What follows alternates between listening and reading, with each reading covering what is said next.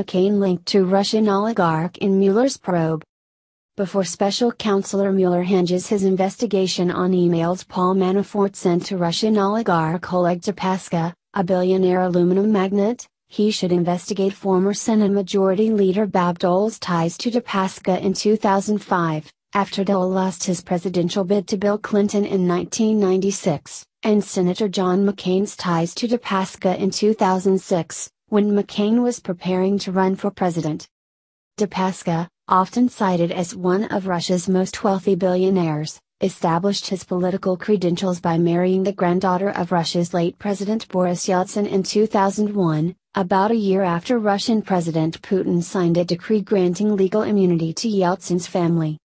A staunch supporter of Putin, Deripaska built his fortune as an aluminum magnate, using the immunity and power he derived from marrying Yeltsin's granddaughter to leverage Moscow's organized crime mafia into supporting business deals favorable to Moscow both in Russia and in Eastern European countries that were part of the former Soviet Union. The complexity of understanding Russian and Ukrainian politics will make Mueller's case against Manafort beyond the capability of any judge or jury to sort out fully, especially if Mueller intends to hang Manafort over his relationship with Deripaska. Dole's ties to Deripaska. On April 17, 2007, The Wall Street Journal reported Russian businessmen who made fortunes in the wide-open 1990s amid the Soviet Union's disintegration were hiring Washington insiders to persuade investors and regulators they are committed to good corporate governance. The Wall Street Journal noted that in 2005, Deripaska hired Bob Dole's consulting firm for a $560,000 fee to help Deripaska to obtain a visa to visit the United States, ignoring charges from Deripaska's rivals that Deripaska had been trying to bribe U.S. officials to obtain the coveted visa. Dole had nearly chosen McCain as his running mate in 1996, and Dole's lobbying partner at the time was McCain aide Bruce Jackson. On May 11, 2007, Reuters reported the backstory to the Deripaska visa controversy, noting the U.S. government in July that year had revoked Deripaska's 2005 multi-entry visa, possibly because of concerns that Deripaska had ties to organized crime in Russia. Deripaska being barred from the United States cost him billions of dollars, as the U.S. cancellation of his entry visa occurred just as Deripaska and his fellow shareholders in aluminum company Rusal were seeking to go public, launching an initial public offering, IPO, in London that would have generated up to $10 billion for Deripaska and his fellow shareholders. As long as Deripaska was barred from entering the United States, the London IPO was on hold, as US-based institutional investors could never take a position in a company believed tied to Russian organized crime figures in the background. Deripaska's chief business partner in London was Nathaniel. McCain's ties to Deripaska. On January 25, 2008, Jeffrey Birnbaum and John Solomon reported in the Washington Post that Rick Davis, then Senator John McCain's campaign manager, helped arrange two meetings between McCain and Deripaska in 2006 when McCain was overseas on official congressional trips.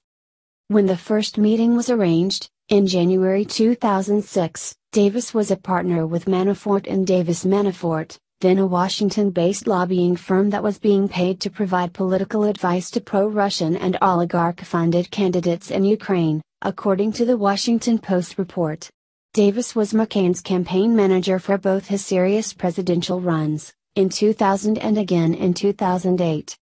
Birnbaum and Solomon also noted that at the time of the meeting with Deripaska, McCain was publicly supporting Viktor Yushchenko in Ukraine, a pro-Western reformer who led the 2004 Orange Revolution and was poisoned by dioxin during the campaign. In 2004, Manafort and Davis worked for Yushchenko's opponent, Viktor Yanukovych, who was backed by Putin, and his party of regents. The Washington Post described the January 2006 meeting between McCain and Deripaska as follows. The first gathering that brought McCain and Deripaska together occurred in January 2006, when McCain was part of a congressional delegation trip. He and a small group of senators, including Saxby Chambliss, Republican Georgia, and Johnny Sununu, RNH, met for a drink near Davos, Switzerland, at an apartment where they were greeted by Davis and Deripaska. The group then went to a dinner at the ski chalet of Peter Monk, founder of Barrick Gold, the world's largest gold mining company, based in Toronto. Participants at the buffet dinner said Monk complimented his sometime business partner Deripaska during his brief remarks to the 40 or so guests. The Washington Post noted the second meeting took place even months later. In August 2006, Davis attended a social gathering attended by McCain and Deripaska in Montenegro, another Eastern European country Davis and Manafort were representing at that time. Birnbaum and Solomon noted Davis was a paid consultant to the governing party in Montenegro. Following the dinner, a group from the dinner took boats out to a nearby yacht in the Adriatic Sea, where champagne and pastry were served, celebrating McCain's 70th birthday, though neither McCain nor Davis subsequently recalled Deripaska being on the yacht for the birthday celebration. The yacht party was hosted by Italian con man Raffaello Falieri and his movie star girlfriend Anne Hathaway, at the time when Falieri, represented by Doug Banstenio consulting firm, had committed a $1 million contribution to the Clinton Foundation. In 2008, Falieri was convicted of defrauding investors of up to $6 million by posing as an agent of the Vatican.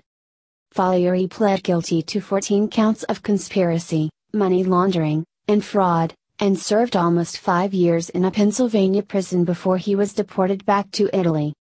Moscow on the Mediterranean. Reporting on the McCain meeting with Deripaska in Montenegro in August 2006, The Nation noted that Davis and Manafort had obtained a several million-dollar contract to help run Montenegro's independence referendum campaign in 2006. McCain also supported Montenegro independence, endorsing what The Nation described as a simplistic notion of independence from a country America had been at war with. In the late 1990s was all that mattered. The Nation noted that Putin and the Kremlin were agreeable, noting that Russia had generally sided with Serbia against the West during the Balkans wars of the 1990s, but for the Kremlin, cutting Montenegro free from Serbia meant dealing with a Montenegro that could be more easily controlled. The Nation observed that the Kremlin had nicknamed Montenegro as Moscow by the Mediterranean, largely because Russian oligarchs, including Deripaska, control huge chunks of the country's industry and prized coastline, and Russian exert a powerful influence over the country's political culture.